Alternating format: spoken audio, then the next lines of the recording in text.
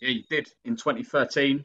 You moved on to Vale. I mean, after being at Stoke, they are their local rivals. So, was that ever in the back of your mind when going to Vale in that move?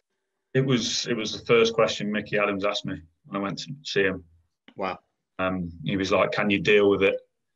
But for me at the time, I'd obviously gone through a bad period at Watford and a couple of loan moves, etc. I'd been away from my family a hell of a lot. I needed to be back towards home and to have a completely clean slate again. And the conversation I had with Mickey Adams, he asked me, "Can I deal with it?" For me at the time, being living in the area for a certain amount of time and knowing the values of the Stoke fans and being around the area, I think it's the same in a lot of areas. If you're willing to go out and give it everything week in, week out and leave nothing on the pitch, I think pretty much every football fan can accept that. You, It's no, you you must have liked that as a challenge, though, Cole. You must have seen that and gone. Oh, you know what? I am gonna prove them wrong, and I am gonna come and turn their mindset.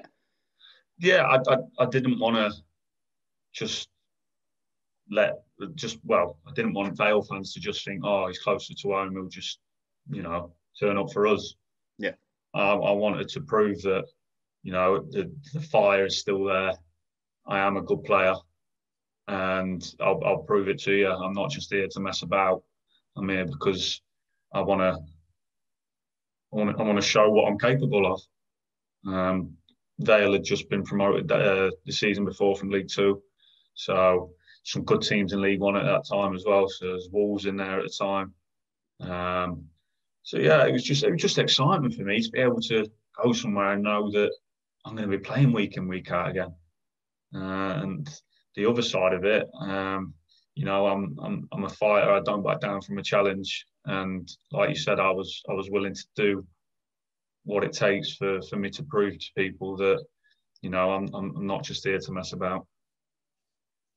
Yeah, I mean, you became captain the following year. I mean, that must have been a proud moment for yourself, surely. Yeah, I've always wanted to be the captain of a team.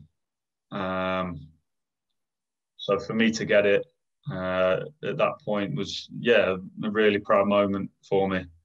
To be able to, be the first one out and walk my team out and do that is, yeah, it's something that brings a smile to my face every time I'm able to do it. Yeah. Would you say? Go, Go on. go on, Jacob. I was going to say, was that a time where you really proved your doubt was wrong, and you said, I am here to play for the shirt, and that's represented through the captaincy? Yeah, and I think you've got to do that as a footballer anyway. You've got to prove that, no matter what shirt you've got on or what team you're playing for, you're there to win. Mm. That is the be all and end all of it. You fair enough, you might not always play well, but you're there to put in the graft and to do whatever it takes and do the best of your ability to help that team win.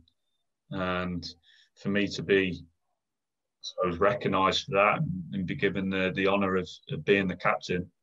Yeah, it obviously said to me at the time, you've done well.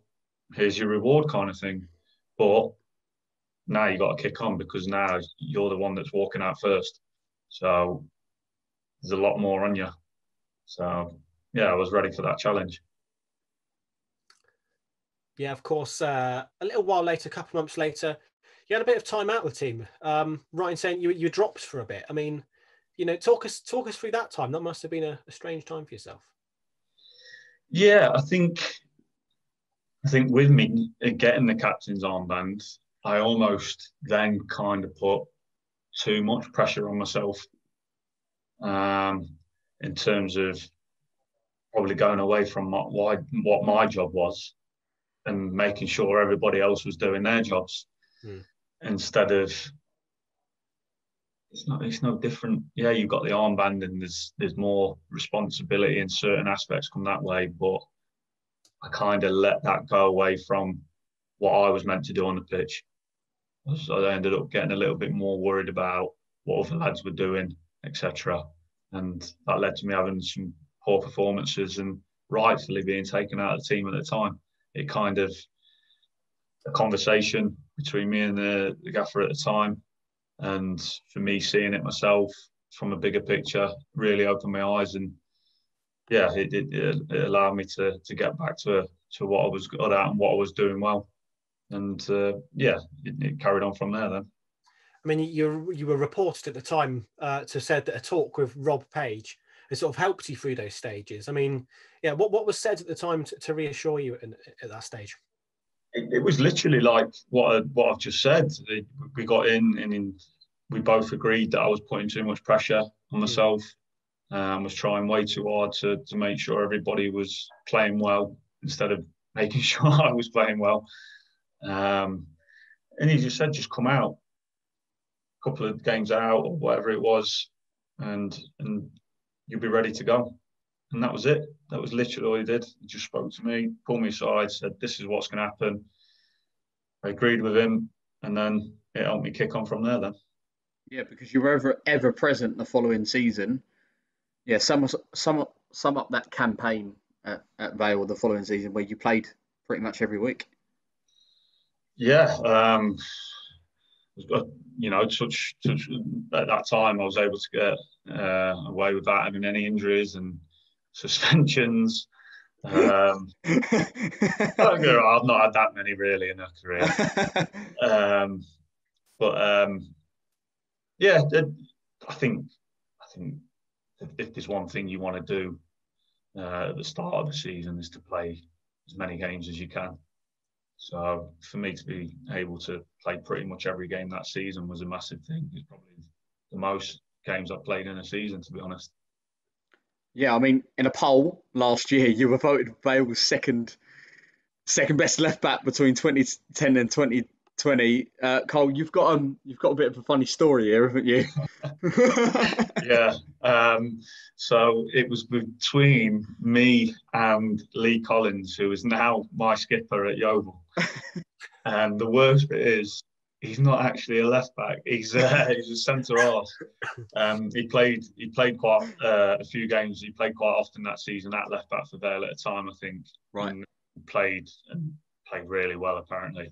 So I think Vale had a really good season that year as well. So I think that sticks out in a lot of Port Vale fans' minds. So no, if I'm going to lose to anyone, then yeah, it's fair enough. It's against. He does remind you a lot, though, doesn't he? Now and then, when Port Vale come into a conversation, yeah.